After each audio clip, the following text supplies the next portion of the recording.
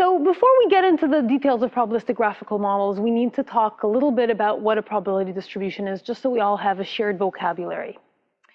So let's start with a very simple example of a joint distribution, one that is going to be extended in examples later on in other parts of the course. And let's start with an example that involves just 3 random variables.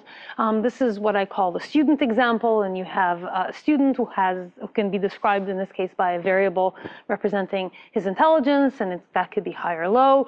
The student is taking a class. The class might be difficult or not, so this random variable so the random variable I has 2 values, difficulty variable also has 2 values, and then there's the grade that the student gets in the course, and that has 3 values. In this case, we're going to assume A, B, and C. Now here's an example joint distribution over this set of 3 random variables. So this is an example of P of I comma D comma G. It's a joint distribution. And let's think about how many entries are in such a joint distribution. Well, since we have 3 variables and we need to represent the probability of every combination of values for each of these 3 variables. And so we have 2 times 2 times 3 possible combinations for a total of 12 possible values that we need to assign a probability to. So there's 12 total parameters in this probability. And I'm going to introduce a notion of independent parameters, which we're going to talk about later as well. Independent parameters are parameters whose value is not completely determined by the values of other parameters.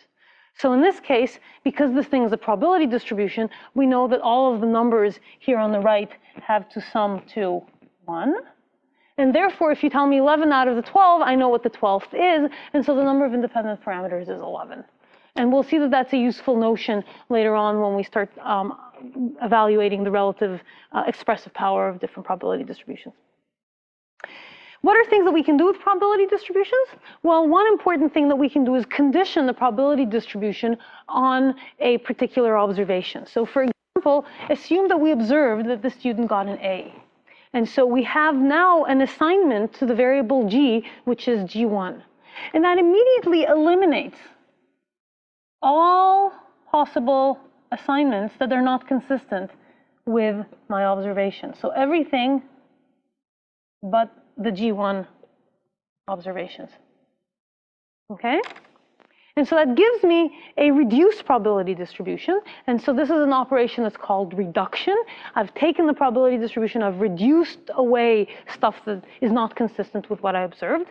Now that by itself doesn't give me a probability distribution, because notice that these numbers no longer sum to 1, because they summed to 1 before I threw out a bunch of stuff. And so in order to get a probability distribution, what I do is I take this normalized measure, an indication. The word measure indicates that it's a form of distribution, but the fact that it's unnormalized means that it doesn't sum to 1, it doesn't normalize to 1. So this unnormalized measure, if we want to turn it into a probability distribution, the obvious thing to do is to normalize it. And so what we're going to do is we're going to take all of these entries, we're going to sum them up, and that's going to give us a number, which in this case is 0.447. And we can now divide each of these by 0.447, and that's going to give us a normalized distribution, which in this case corresponds to the probability of I comma D given G1. So that's a way of taking an unnormalized measure and turning it into a normalized probability distribution. We'll see that this operation is one of the more important ones that we're using throughout the course. Okay, the final operation that I'm going to talk about regarding probability distribution is the operation of marginalization. And that is an operation that takes a probability distribution over a larger subset of variables and produces a probability distribution over a subset of those. So in this case, we have a probability distribution over I and D. And if, say, we want to marginalize I, which means we're going to basically sum up, we're going to throw away I and going to restrict attention to D. And so what that does is, for example, if I want to compute the probability of D0, I'm going to add up both of the entries that have D0 associated with them, and that's the one corresponding to I0 and the one corresponding to I1. And that's the marginalization of this probability distribution.